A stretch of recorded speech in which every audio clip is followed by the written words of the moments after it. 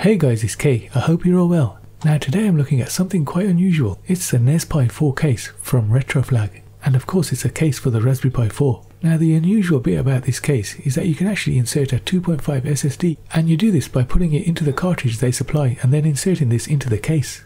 You therefore have plug and play storage, and I also think they sell the cartridges separately, so you can have a different operating system on each cartridge, and then it's just a simple case of switching between them depending on what you fancy. Now there's also a reset and power button on the case, and they include an aluminium heatsink and fan, which fits onto your Raspberry Pi 4 and takes care of your cooling needs. So guys, without further ado, let's take a look inside.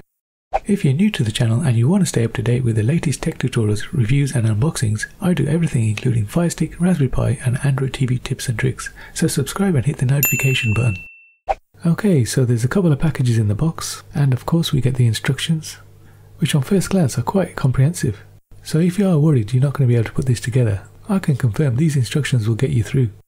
Now it also comes with a European power adapter and a mini HDMI to HDMI connector. Now you also get your regular power supply. It's a 5V 3A USB-C type power supply. I must say this is one of the nicest cases I've reviewed. On the front of the case we have a reset button and we have a power button, and we have a USB 3.0 port and a USB 2.0 port, and on the side we've got a SD card slot. And on the back we have our 2 micro HDMI slots and an audio out port, our USB-C for power and a gigabit Ethernet port. Now on the back there's a secret little compartment where you can store all your SD cards. Apparently this was an original feature. There's plenty of room for a few SD cards here. Now one of my favourite features of this case is the cartridge. This is fully functioning. So inside the case you have your SATA connectors, and inside the cartridge you'll be putting in a 2.5 inch SSD, and I've got a 120GB one I'm going to be using. Now this SATA drive will still be running over USB 3.0, but you're going to get a lot more storage and it should be a lot faster. Now let's take a quick look inside the case. Now you can see here the USB cable that connects your SATA drive to your Raspberry Pi 4. Inside the case you get this bag of parts, and they've also included a nice little magnetic screwdriver, and you can also see the thermal paste pads there. Taking a deeper look in the case we can see that we've got our 4 connectors here that we need to connect to our Raspberry Pi. Now they've also provided a beefy heatsink here. It's made out of aluminium and incorporates a 40mm fan. Now with this hardware you can overclock the Raspberry Pi with ease, up to 2 GHz. Now taking a closer look inside the case we can see we've got the following connectors. All these barring the fan connector need to be connected to your Raspberry Pi 4. So as you can see I've applied my thermal pads to the relevant areas on the Raspberry Pi 4, and now all that remains is to insert the Raspberry Pi into the case and connect all the connectors. So you can see I've connected the USB 3.0 and the USB 2.0, and I've also connected the Ethernet port now. Just make sure that all the ports are lined up as they are here. Here's a quick overview of the wiring. All that remains now is to connect this plug to the GPIO pins on the Raspberry Pi 4. Once that's done, all we need to do is connect the heatsink and fan. Just carefully position this so it's over the thermal pads, making sure it's firmly seated. Now I've also connected the fan to the fan connector on the case. All that remains now is to screw in the fan into the case. Just carefully position 2 of the screws into the holes and screw them in with the screwdriver provided.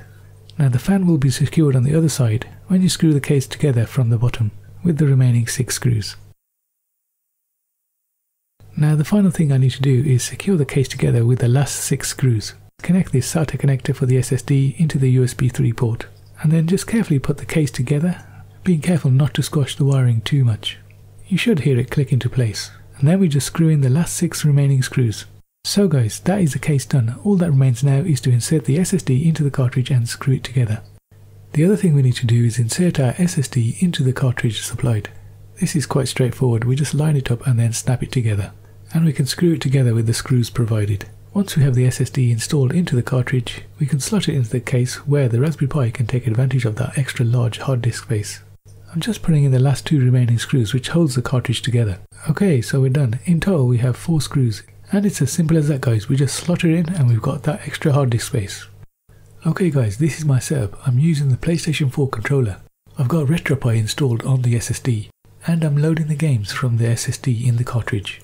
So I've already set up the RetroPi image on this SSD and we're ready to play games.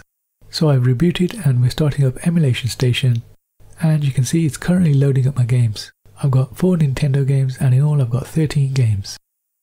Now I'm going to play some PSP games, and the first one I'm going to play is Street Fighter.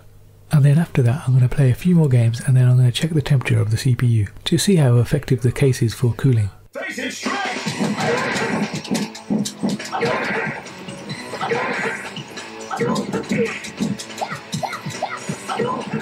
Next I'm going to give Tekken 6 a go. Now this will be a good test on the CPU temperature as it's quite graphical intensive.